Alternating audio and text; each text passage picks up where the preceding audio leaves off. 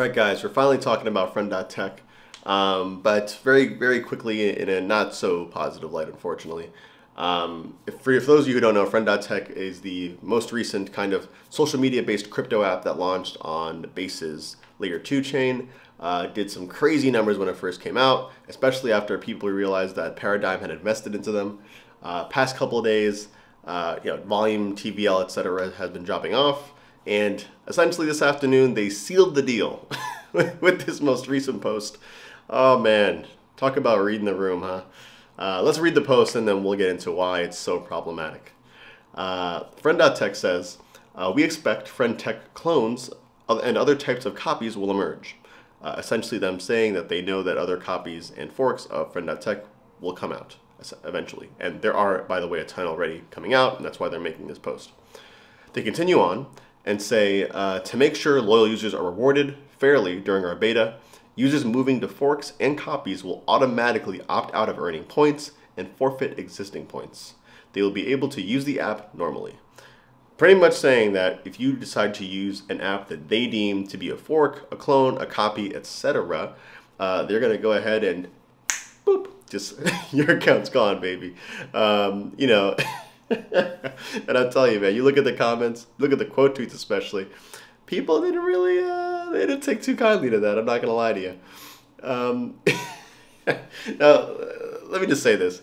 I think, I think number one thing, and I think it's obvious, right, that you should know when you're making a crypto project, a protocol, you're doing comms, etc.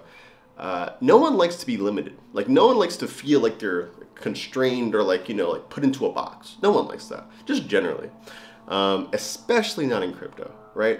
So, and that's kind of what Friend.Tech did to their users with this post. Essentially, they're essentially saying they're kind of like it's not even like a guilt thing. They're really saying that, yo, like, either you use us or you don't use anybody. It's like an ultimatum. They literally gave their users an ultimatum.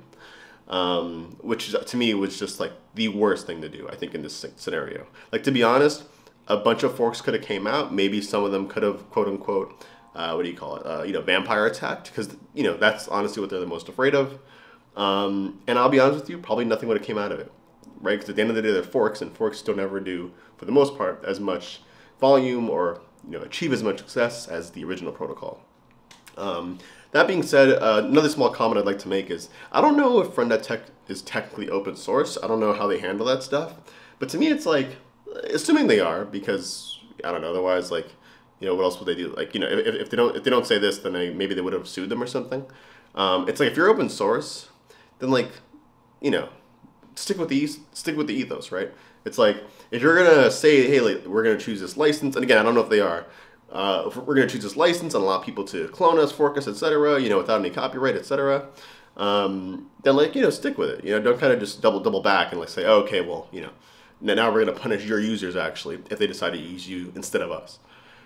Again, I'm not sure if that's the case, but nonetheless, pretty crazy that they did this move. We'll see how, if their platform lasts long after this. I mean, honestly, maybe if they're smart, they might even go back and say, you know what, hey, we made a mistake, we're sorry, blah, blah, blah.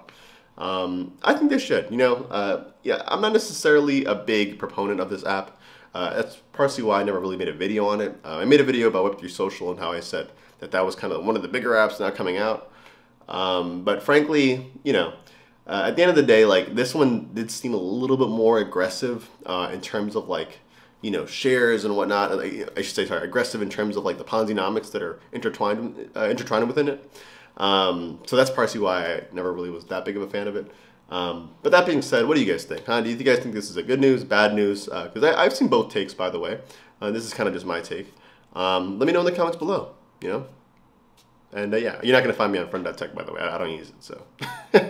Just comment in the comments below, not on Friend.Tech. You don't have to pay to comment. It's free. Anyways, see you guys in the next one.